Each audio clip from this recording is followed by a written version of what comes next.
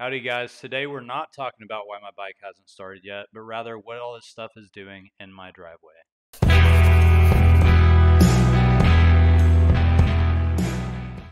Alright, first off we've got our kettle here, or otherwise this one is known as a Keggle, because it's a keg. Give me a keg of beer. Stainless, 15 gallons, easy to do as a home brewer to build one of these. You've got a ball valve there, and then I've got little volume lines written, and really good thing to be using for home brewing.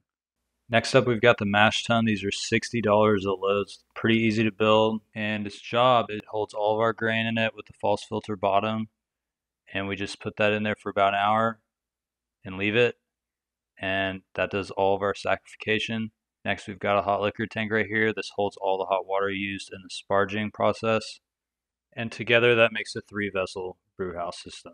So this is what the 3-vessel brewhouse system looks like in a little schematic for you. So we've got the hot liquor tank that flows to the mash tun and then flows into the boil kettle. Some breweries have this laid out a little differently, but this is how all the big guys do it. I just do it on a smaller scale with what I got. I only have like $3.50, so it's hard. So let's talk about the mash tun here. We've got a sparge arm, which I made with coat hangers and zip ties and a bunch of parts, and it sprinkles water over it, and then we drain it out here at the same rate, called lautering, through the screen and into the kettle. And then we've got our burner here. We're doing the boil, so we're about to add our second addition of hops to this, and that is pretty much it when it comes to a 3-vessel brew system for a home brewer. So we'll do some videos on how to make some of this stuff later, but thanks for watching.